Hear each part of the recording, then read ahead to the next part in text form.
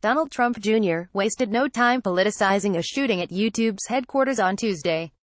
39-year-old Nasim Aghdam was identified late Tuesday evening as the suspect who reportedly brought a handgun to the company's San Bruno, California, campus, where she shot 3 people before killing herself.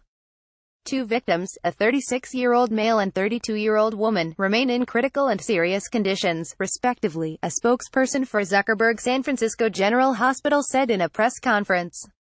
This mass shooting would seem as an opportune time as any to defend gun rights, but Trump Jr. decided to insert himself into the chaos. Aghdam's motive remains murky. Her various accounts, she had 4 known YouTube channels, appeared to promote veganism and animal rights, demonstrate workout routines, inveigh against capitalism, authority, and popular culture, and make bizarre parody music videos, according to Slate.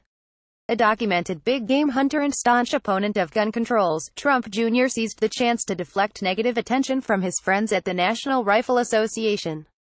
Shortly after midnight, the president's eldest son sent a ham-fisted tweet accusing social media platforms of favoring mass shooters who are liberal vegan PETA activists over NRA supporting mass shooters.